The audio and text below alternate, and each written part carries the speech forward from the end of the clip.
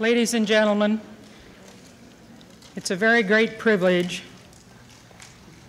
to be able to make the introduction this morning. I searched around for some words that I think Will Rogers might have used, but I couldn't find them. However, it comes to mind that someone said, some of the most difficult words to say in the English language are "I am sorry."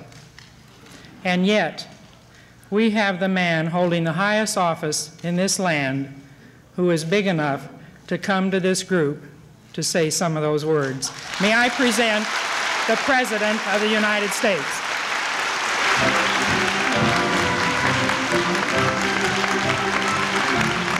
Thank you.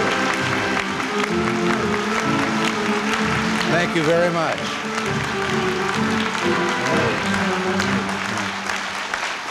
Thank you very much. Maxine Hayes, I thank you for, let me say, a very graceful and gracious introduction. If I wore a hat, I would have thrown it in first before I came in.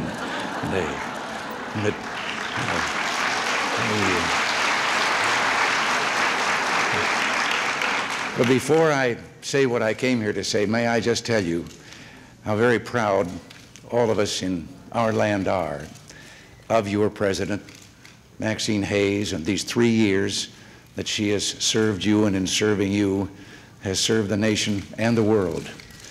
And she has proven many of the things that most people need to understand about women, because not only is she the very epitome of our free enterprise system as a small businesswoman, as the president of your worldwide organization, but also her state of Oregon has chosen her Mother of the Year.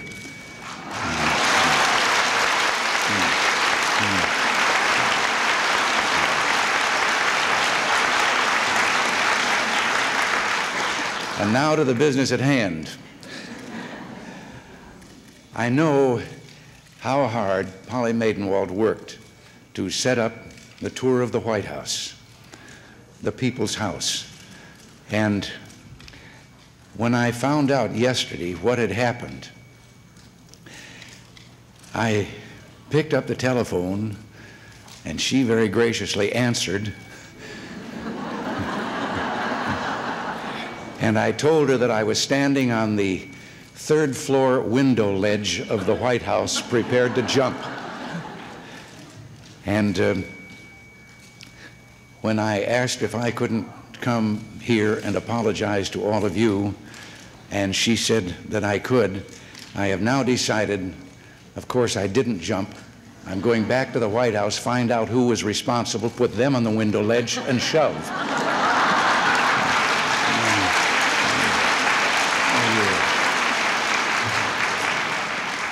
It's evidently, as Maxine said a little earlier coming in here, yesterday was one of those examples. To those of you from all the other countries of the world, and welcome here to the United States, and honestly, we don't act that way all the time. We hope we'll have another opportunity to make good on what should have happened yesterday. But we have an old saying in America, it's called Murphy's Law. And Murphy's Law is, if anything can go wrong, it will go wrong. And Murphy's Law was very much in effect yesterday at 1600 Pennsylvania Avenue. So please just know how very sorry we all are. Evidently, it only confirms some of the criticisms I've made over past years about what can happen at certain bureaucratic levels of government. And let me just say also that I believe that it's not enough just to say, I'm sorry. So I intend to do penance. And we have been doing a number of things here with regard to the thing of great interest to you, and that is the recognition of women's place. I want you to know I've always recognized it, because I happen to be one who believes if it wasn't for women, us men would still be walking around in skin suits carrying clubs. But we have been doing a number of things in this administration, and some things that are carrying on where I began as governor of California. And we now have, I won't go into great detail, I know that your leadership has been briefed by Faith Whittlesey of my staff on some of the things that we're doing here to bring about more equality. And I will just mention this one, and this is where I'll do penance. We have, since we've been here, been having our Justice Department comb all the laws and all the regulations, and they're vast in number, here at our national level.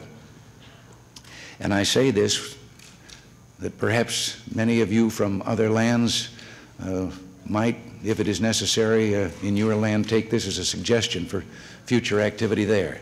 They have been combing them to find any law or regulation in our land that has a vestige of discrimination in it on the basis of sex.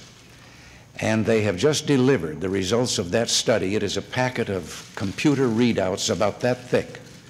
And we are now combing through this to find out what can we do administratively, simply by executive order, to eliminate these matters of discrimination that might be embodied in these laws, and those that will require legislation, and then to frame the legislation and send it to Congress to have those laws and those regulations changed.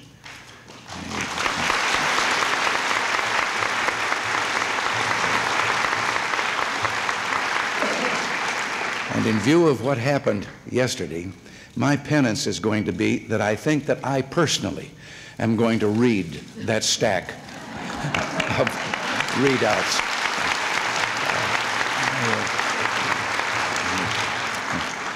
I'm not going to take a chance on bureaucracy, but I know that I've taken too much of your time already. I know that you've very kindly let me come into the midst of your business meeting here. So I will make my departure now, and incidentally, to show you contact with the opposite sex, a letter that I've referred to a number of times here in our own country that I received shortly after I got here was from an 11-year-old girl. And this 11-year-old girl told me in some detail in the letter about the matters that I would have to deal with. And I must say, I was greatly impressed. I don't think at 11 years old I could have written someone and told them about the international affairs that I would be faced with, the economic situation that I would be faced with, but she told me and gave me some solid suggestions as to what to do, and then wound up with a PS, a postscript at the end of her letter. She said, "Now get over to the Oval Office and go to work." So I'll go over to the Oval Office and get to work, beginning with, how did yesterday happen? Thank you very much.